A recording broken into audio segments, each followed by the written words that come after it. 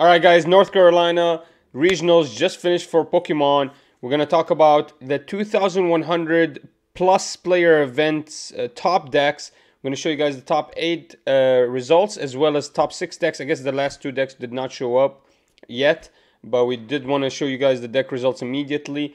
And it's an amazing showing for all these decks. Giratina did really well. Charizard EX, we expected it there. But yeah guys, I'm really excited to show you the decks. So let's jump right in.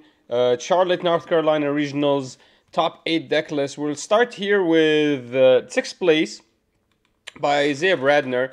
Really interesting deck, guys. He went for the Giratina Lost Box. Actually, Giratina performed really well this tournament, and he just kept showing off this deck. 4 Comfy, 3 Giratinas, 3 Giratina V-Star. Absolutely. Did you guys watch the finals? That Giratina V pocketing 3 Giratina Vs in the final game. Absolutely insane. On day 2, Sableye at 1 just to steal some games, Cramorant and deal some extra damage, Radiant Greninja, Manphy, and Spirit Bomb. So nothing crazy that we see here, kind of a very similar list to what we've seen before. 4 Jet Energies, as well as the 4 Switch cards, I believe. Oh no, only 2 Switch cards, interesting. And 4 Psychic Energy, 3 Grass, and 2 Water. So for his trainers, obviously he went for a full lineup of the Colress, 2 bosses. Let's see if he's running any counter catcher. He is running 1 counter catcher, 2 Roxans, 4 Mirage Gate, obviously, Battle VIP at 4, Nest Ball Switch at 3, Switch Card at 2, Pokegear at 2, and Super Rod at 2, and then 3 Path to the Peak. So as you can see, guys, this deck loses a lot of its card in the next rotation, but very stable, very strong. Just a couple of Roxans is really his only disruption, not running anything else like Iodos. And really interesting to see this deck, guys. It is basically going to lose the Battle VIPs and it's going to lose the Path. But besides that, this deck holds on to a lot of what makes it really strong. So we might see it compete even after the rotation happens. So yeah, guys, that was top 6. Not sure why we don't have top 7th and 8th. It was a Roaring Moon and a Giratina. Russell and Ross did this matchup, but as you can see, we don't have the deck list. Limitless never posted them, and not sure why. But yeah, we're gonna go for Alex Szymanski's deck right now. 5th place, Lost Box Charizard, totally different. Uses the Radiant Charizard, not a Charizard EX. Does really good in this. 2 Sableye, so he's really trying to hit damage with these Sableyes and the Cramorants. That's really where his focus is. It's basically a 1 prize deck. And it's gonna feel bad against an Iron Hands, but still really good. Performed really well. We saw a lot of Iron Hands actually. So it's actually amazing to see that it performed really. This Pokemon attacks cost 1 less for each opponent's single strike. Nice, so you can hit this for free. Potentially against certain decks. And yeah, really interesting deck, guys. Did really well. 3 Psychic Energy, 2 Fire, and 1 Double Turbo. That's such a low amount of energy. But as you can see, Sableye and Cramorant don't really need that much energy. And still can hit really hard. Your energy is really for the Charizard. So you can pump up that damage. Really, really amazing to see. I really recommend you guys watch that final that game that he got here. I think it was top 8. Day 2, you can find the games that this deck performed in. Really, really amazing. Let's talk about its supporters. Here we got 1 Beach Core, 2 Artisan. Really looking for these basic Pokemon. Also, we're looking for Devolution. So it gives them an extra attack, Devolution, slowing down opponents. Not sure how effective this is. Unless you return the opponent's hand next turn, it's really not gonna do a lot of things to devolve your opponent. So not sure how strong this card is yet, but we are seeing play already. Palpad at 1, Mirage Gate at 1, Heavy Ball at 1.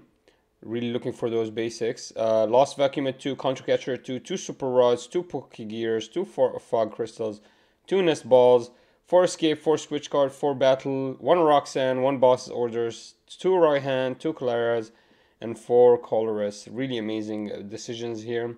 As you can see, looking for his supporters so he can do some work. Clara can help him get a lot of his energies back. and a lot of his basics if he does lose them early. It's a one prize deck that did really well, guys. That was 5th place by Alex. Let's move on to number 4 here. Ryan Miller, Miraidon EX, one of my favorite decks. Miraidon, really amazing. 2 Miraidon, 2 Iron Hands. So as you can see, it's for the one prizers. 2 Raichus, 2 Mew EX, amazing. Only 1 Mary, 1 Flaffy. So this deck is basically getting ready to leave the Flappy engine, Dynamotor engine. Squawkabilly at 1, Zapdos at 1, Luminion V at 1, and Drapion at 1. So we are seeing Miraidon decks running these Luminion Vs to look for bosses orders, look for these punies, and really just move ahead, move themselves ahead, because it seems like it's very rare you find a spot to put Luminion V comfortably, especially when you play Squawkabilly as well. So it sucks to play these two on the board. Basically, you only have a space for Miraidon and 1 Raichu and 1 Mew after that. So you're gonna spread yourselves really thin, but still the abilities are pretty valuable. Picking up Forest Sealstone, putting it here on the V, Luminion V, is also an option as well. As you can see, very low amount of Vs. So that's another option. But yeah, guys, amazing. I really love this. I also look for the ratios for his lightning energy. 14 lightning and 1 double turbo. It's insane. 14 lightnings. That's one of the most amounts of energy we've ever seen in a Miraidon deck. 3 Peony, 3 Professors, 2 bots. So you don't need 4.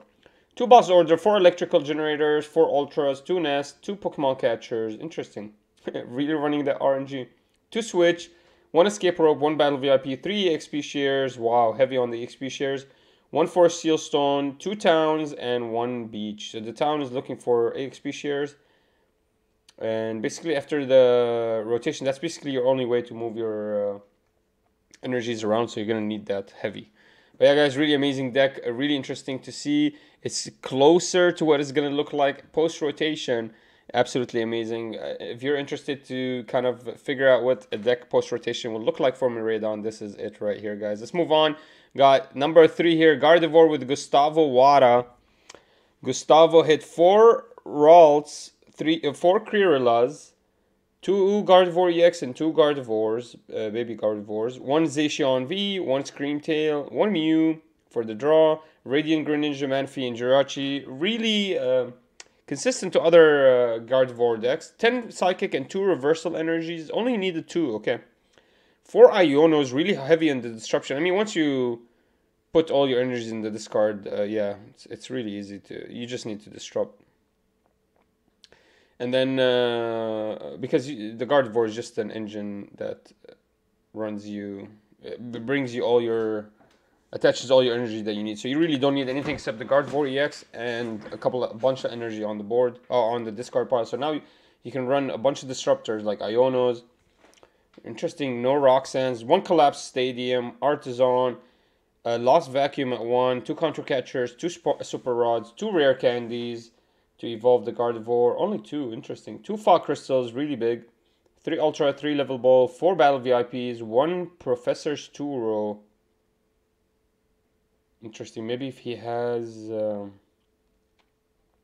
wondering, what would he get rid of? A Zacian? Interesting. And then a worker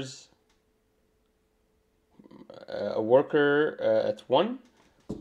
Just to discard some stadium. 1 Boss's Orders, because we're running the Contra Catchers. And then 2 Professor's Research. Amazing. Amazing to see you guys. Well done. Congratulations to Gustavo for number 3. Number 2, guys, here is Charizard EX. Insane performance here for EX. Charizard did really well. Was this Caleb?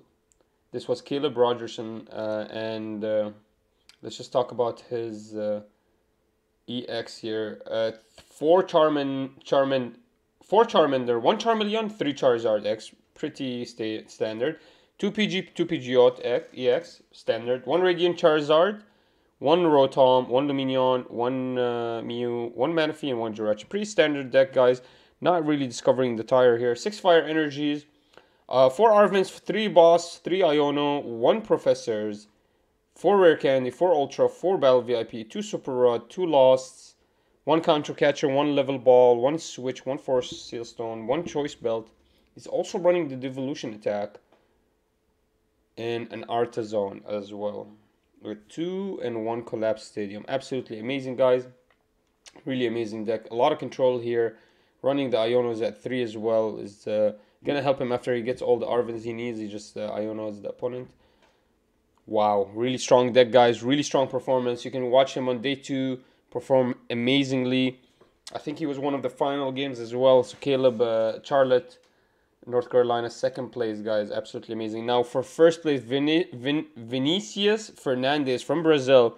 Giratina Lost Box. Let's talk about this, guys. Pretty consistent deck. 4 Comfy, 3 Giratina V, 3 Giratina V Star, 1 Sableye, 1 Cramorant, 1 Radiant Green Ninja. Nothing else. We're not running the Drapions or whatever. Let's look at the energies. 4 Jet, 4 Psychic, 3 Green, 3 Grass, and 3 Water. It's actually 3 Water. So it's 1 more energy, I believe, than the other Giratina. Also, 4 Colorless, 2 Bosses, 2 Roxanne. So nobody's running Iodos in these decks. Avery at 1, Mirage Gate at 4, Battle VIP at 4, 4 Switch cards, 3 Nest Balls, Pokegear at 2, 2 Super Rods, 1 Counter Catcher, and 4th Path to the Peak. Really consistent deck, guys. Very similar to the other Giratina, but just got rid of any extra stuff. Just focused on the Giratina engine, not messing around, and really paid off for him, making it for first place, the $64 deck. Really amazing, guys. And yeah, that's the top 8, guys. Make sure you guys check out this website, TCG Legion, for any of your needs. It's actually really helpful. It takes basically major tournaments, Pokemon, Lorgana, and One Piece, and puts them all in one area. But yeah, guys, interested in your opinion, leave them down below. What do you think about the decks? What are you going to test out next? And what do you think about the next regionals? Who's going to be topping there? Interested in your opinions, guys. Leave them down below.